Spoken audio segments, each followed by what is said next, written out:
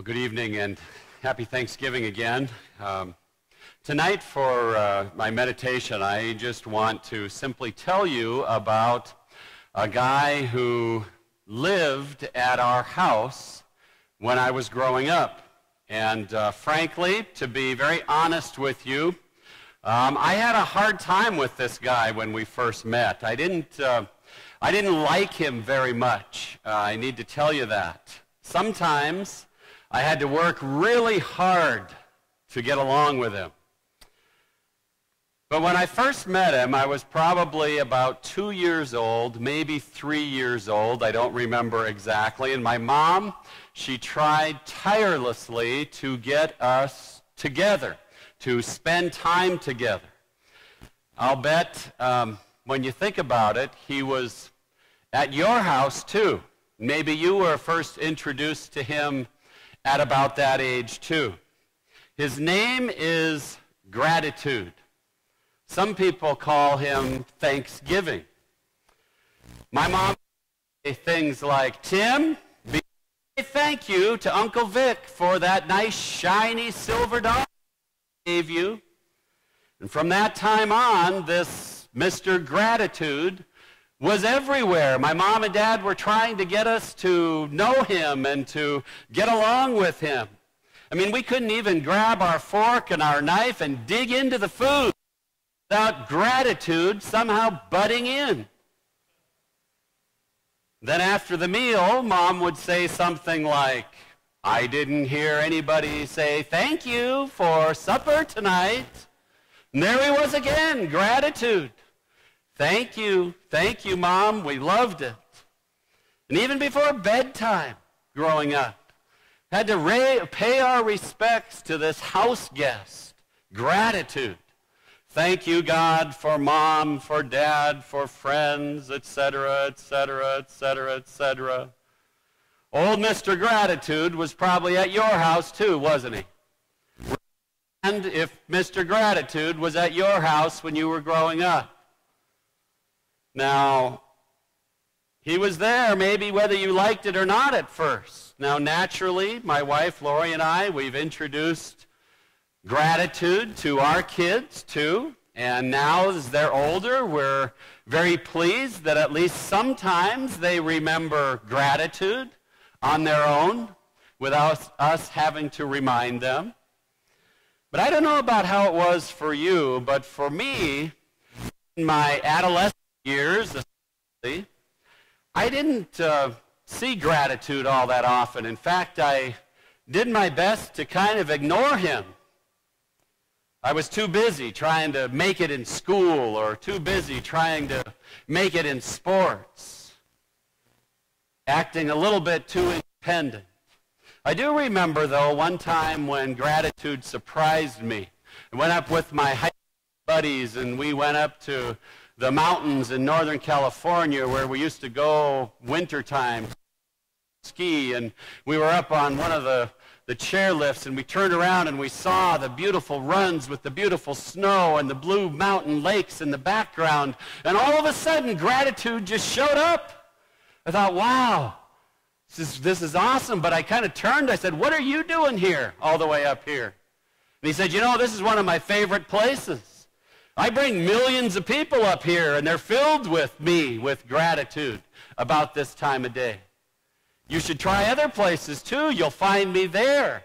You know, maybe go out to the Black Hills. Gratitude is there all over the place." But you know what? Gratitude showed up. And then by the time I was leaving home for college, going from California out to Iowa, Gratitude began to appear more and more and more in my life. In fact, I think that Gratitude even helped me pack my suitcase when I was going off to college. I remember having this conversation with a house guest that I got to know at age 2 or 3. He kind of looked at me and said, "You know, many people have helped to bring you to this point in your life." And he kind of helped me fold my socks and my pants and put them into the suitcase. And I said, "Yeah, man, there's been a lot of people that have been instrumental in my life that I really need to say thank you to. I don't really know how to do that. How do you say thanks for all of that? I mean, all of the mentoring and the coaching and parents and their love, all that stuff. I don't know what to say. And Gratitude looked at me and he said, you know, that's all right. That's okay. They've taught you. They've mentored you. They've coached you. Your parents have saved as best they can, and now you're going off to college. I think the best way to thank them, you could certainly say thank you, but you could show them. But maybe the best thing to do is just go off to college and do the best you can. Remember everything that they taught you. Especially remember that they taught you about your faith in God, and that your identity is not wrapped up in what everybody else may say or think about you, but that your identity is wrapped up in what God says about you. A saved person, forgiven, sinner redeemed by the blood of Christ.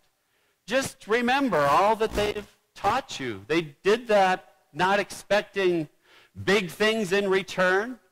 They just did it because they love you. And boy, I was filled with gratitude. But I said, you know, what if I go off to college and I leave home and I forget all that stuff, or I fail, or I don't do well? What then? What should I do? Gratitude said, well, that's okay. You learn from your experiences. You trust God, and you just move forward and know that they love you anyway. And he said, here. And he handed me a Bible. And he said, I think you're going to need this where you're going. And I said, you think so? He said, yeah, I think you're going to need this where you're going. And he said, by the way, I'm in here. I'm in here all over the place. Gratitude, sometimes called thanksgiving. So why don't you take this along when you leave home and make sure that you read it on a regular basis. And so I did. 4 years of college. That I was so smart I spread out to 5. And then 4 years in seminary that I was so smart I spread out again to 5, including a year and a half in Brazil. And then I married this wonderful woman, and gratitude kind of loved that time in my life. I mean, whenever I look back on those years of my life, I can't help but do it without gratitude showing up all the time, over and over again. And you know, I could go on and on and on, as you could too, with your life experiences, through the birth of our children, through my experiences at 4 caring and loving, deeply committed congregations, including this one. Gratitude, or sometimes called thanksgiving, becomes part of you after a while. After you kind of learn to live with this guy called gratitude, who seems to keep showing up all the time. And one day the time comes when nobody even has to tell you to be grateful, or to live out of an attitude of gratitude, or to live with thanksgiving. And you know, that's the strange thing about gratitude. God has a way of working that into our lives where it kind of just becomes part of who we are as people of God. I mean, you think about it. I fully expected my friend and house guest Gratitude to show up at different times in my life. I expected him to pop up on my graduation day, for example. And he did. He was there. And the day I got married, I expected Gratitude to show up then too, and he did. At least for me. I don't know if gratitude was what my wife would say when we got married, but maybe showed up for her too. Gratitude showed up on my ordination day. Gratitude was there when my kids were born. I can go through our family albums. You can go through all of your family albums. Look at those pictures and those smiling faces and the good time, and I'll bet you see right there in the background, or maybe even in the foreground, gratitude's there. Gratitude is in those pictures. You know, Gratitude never misses a Christmas morning. Gratitude never misses Thanksgiving Day. I know that gratitude's here tonight with us. I know he's going to be in your home tomorrow. He's going to be in my home tomorrow. He's going to show up there. But the funny thing about gratitude, and the Apostle Paul, in the verses that Pastor Lauren read earlier, notice what Paul says. He says, rejoice in the Lord, not just on Thanksgiving morning around the turkey and the dinner. Rejoice in the Lord not just on Christmas morning or on your graduation day or the day your child is born. He says, rejoice in the Lord always. Rejoice in the Lord always. And I have to think about that. He says, don't worry about anything, but in everything by prayer with thanksgiving, with gratitude, let your requests be made known to God. And we say, really? Is gratitude, are we really sure about that? Rejoice in the Lord always?